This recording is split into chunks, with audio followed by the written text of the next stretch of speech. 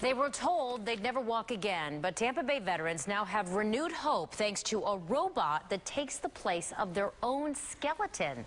Our Alice Amaro takes us inside the James A. Haley Hospital to show us the new piece of equipment that even has doctors amazed.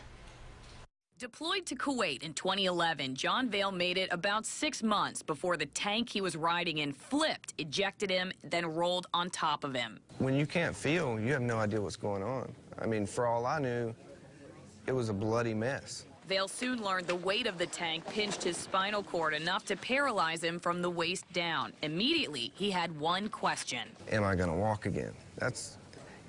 You want to ask that so bad, but... He never did. He didn't want the answer Dr. Kevin White typically has to give. In the past, I can never say yes or no for sure. And Dr. White would have said that to Vail until he saw this. And push forward, push forward, push forward. Called the exoskeleton because it takes the place of a human skeleton outside the body, programmed with the patient's unique body dimensions, walking speed, and gait length. Besides it being a workout, it feels great. I mean, I'm standing up, I'm moving, walking. They're actually going to be upright, standing. Their whole family can see them in a position that they hadn't seen them in before since their injury. The exoskeleton also helps with bone density, digestive function, cardiovascular health, and most of all, hope.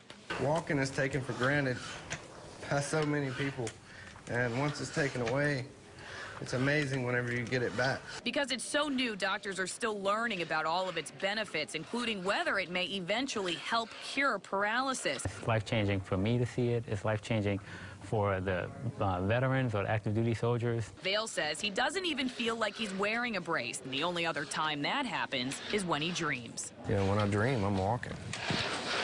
I'm never going to give up, and especially now. In Tampa, Allison Morrow, ABC Action.